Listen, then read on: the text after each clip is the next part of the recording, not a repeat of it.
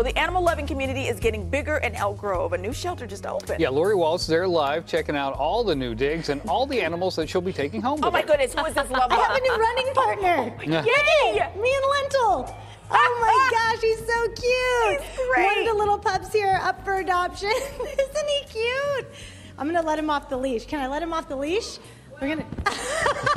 Really Can I cool. let him off? Can I let him run loose? Here we go. I'm gonna hand him off to Sarah real quick. Take a look. This is our first time hanging out at the Elk Grove Animal Shelter, brand new.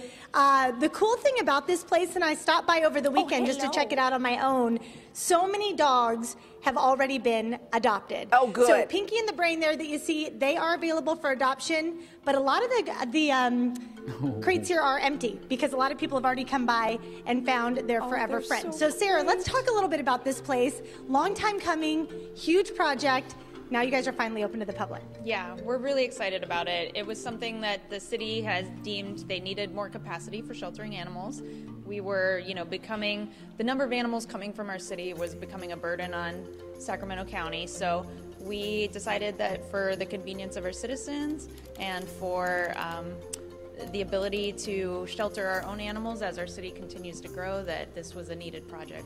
Okay, so we're going to go for a little walk because this place is actually huge. So you have the cats on one side, we were just in there, the dogs on this side, and then of course you have other small animals that are probably going to be coming in as you guys, here, I'll take my little friend, Lentil. Okay, I'm going to grab Lentil here.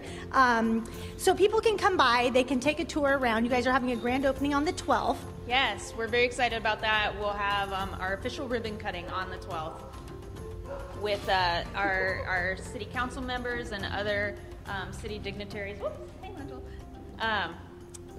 Here to talk about the project and celebrate with us. Okay, so real quick, volunteer opportunities and donations. A lot of people have been asking about those two things. Tell me what you can ask the community for as far as when it comes to donations. I know you've already gotten a lot. Yes, we have. We are looking for newspapers, towels, blankets, sheets, bedding, and treats, dog toys, cat toys. We'll take collars, gently used leashes, things of that nature. We are full on food. The community has been very generous with food, so we don't need They're not going to be hungry. All right, take a look around out back here. I wanted to show you these areas that they have designated for the dogs, for their walks, and for when people come to adopt, a place for them to come and meet the animals. So if you have volunteers come out, this is an area that they might get familiar with pretty quickly. Yes, very quickly. Our volunteers will be great at helping us get the dogs out on walks, playing with the animals, giving them what we call enrichment, which is some treats and toys and interesting and new novel things for them to enjoy while they're here at their shelter.